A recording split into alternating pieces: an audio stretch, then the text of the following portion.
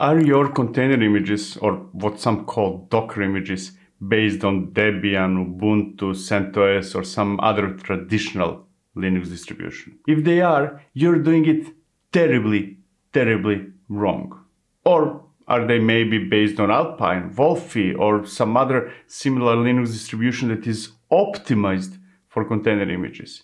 If that is the case, then you're probably, but not certainly, doing it wrong. If they're based on Scratch image, you are unequivocally doing it the right way.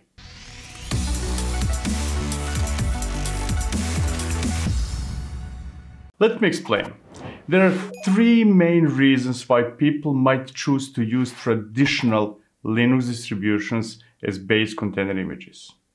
To begin with, there is misunderstanding what container images are. There is the need for tools to compile, build, test, and perform other similar operations.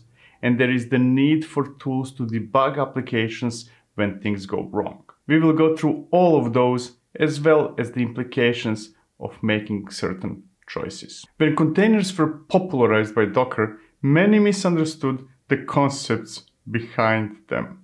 Containers seemed like lightweight virtual machines, and many started using them as such. The most obvious proof of that can be observed through base images. If you're not familiar with the concept of base images, let me explain. Base images are, well, images we use as the base for our container images. They're in a way similar to Linux distributions we use on top of virtual machines. We would normally use Debian, Ubuntu, CentOS, or some other Linux distribution as the base for our virtual machines, and from there on we would add whatever we need to run our applications or whatever we are running on those VMs. Container images follow the same model. Take a look at this example. This Docker file is meant to run an application written in Go, so the base image is Golang 120 bookworm. Now, bookworm is a release of Debian operating system, so that image effectively contains Debian with the addition of Go that allows me to compile and build my application. There are two big mistakes I made when writing the Docker file. Actually, there are more than two, but that's a good start. So that will allow us to discover others later. The first one is that I did not use multi-stage builds. That means that the source code I imported is available in the final image. I cannot compile my application without the source code, but once compiled, there is no good reason why source code should be available in the final image. My application runs as a binary, not directly from source code. The second mistake is that all the Go tools required to compile that binary, those in the base image, are also available in the final image. Just as the source code, they are not required to run the application, hence they're waste. We can fix both of those issues with multi-stage builds. I'm not going to explain how multi-stage builds work since I already did that in that video. All I will say is that multi-stage builds is one of the most important features of container image builders, including, but not limited to, Docker. Without it, I would need to go through quite a few hoops to achieve the same result. So, my improved Docker file looks like this. The final image will be based on Debian and will include only the binary of my application. Go tools are gone, and that's great, right? Well, that's slightly better, but it's still far from great. People thought that if they run their apps on top of a Linux distribution like Debian, Ubuntu, CentOS, it makes perfect sense to use those as base images for their containers as well. And that is a terrible idea, terrible mistake. As I already mentioned, containers are not virtual machines. They do not need operating systems to run since they are already running on top of operating systems. All containers in a server share the same operating system. Hence, using Debian as the base image is a waste. Waste of what, you might ask? Let's take a look at my registry. This image, the top one, is based on Debian, and you will notice that it is considerably larger than the other images. Now you might say that the size of images is not important, but it is. Larger images occupy more space in registries and on virtual machine drives. Containers based on such images tend to have longer startup times and they tend to use more memory and CPU. Now, if none of those things are important to you because, well, you have money to burn, then you should know that such containers are also less secure. Base images like Debian, Ubuntu, and CentOS contain stuff you do not need. And more stuff there is, the bigger the chance that some of those have vulnerabilities. The last 3 images I have in that registry are all based on latest base images. Yet, the top one, the one based on Debian, has 45 vulnerabilities, and since it is based on the latest version of Debian, I cannot simply upgrade it to a newer version in hope of getting it fixed. As I already mentioned, the issue is that some might think that containers are like virtual machines, hence that they need a whole operating system to run. But that is not the case. Containers run inside operating systems already running on top of virtual machines. Hence, what containers need are only the things that are required to run our applications. So, what's the solution? The best option is to use Scratch as the base image. Scratch is almost empty. It has almost nothing. And nothing is good. Nothing does not occupy this space, and nothing does not waste memory and CPU. Nothing does not have any security vulnerabilities. An image based on nothing, based on Scratch image, results in most optimal containers that contain only the stuff we add to it. Typically only the application binary. Nevertheless, Scratch images do not work for everyone. They're great for the apps that compile into self-executable binaries, like, for example, Go. But they can be a bit difficult to use for those that, for example, prefer writing their applications in Python and other languages that cannot be compiled to binaries. Now, a quick note here.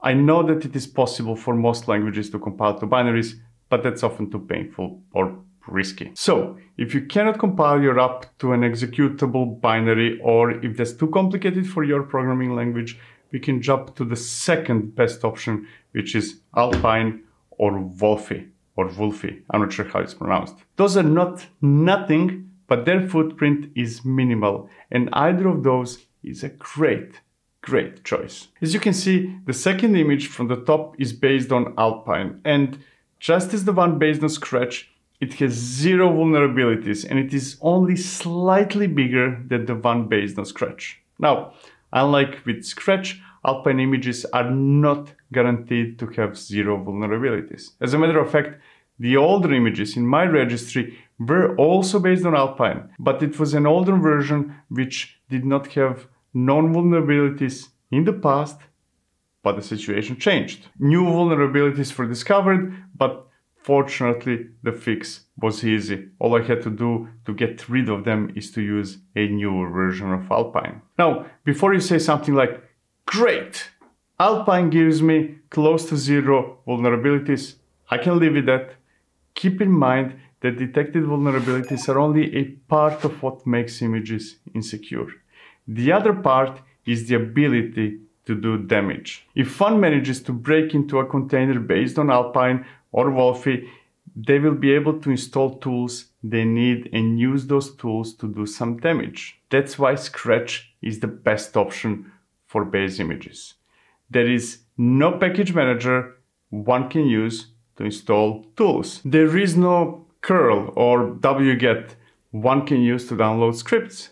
There is nothing except the bare minimum required to run an application, which in my case is a single binary. In your case, there might be more depending on the language of your application, but still, it's always more secure to run only the things you need than to have those that you don't. It's easier to start from nothing and add the stuff you need than to start with something and remove the things you do not need. Now, there is one more commonly used argument in favor of big images: debugging or troubleshooting.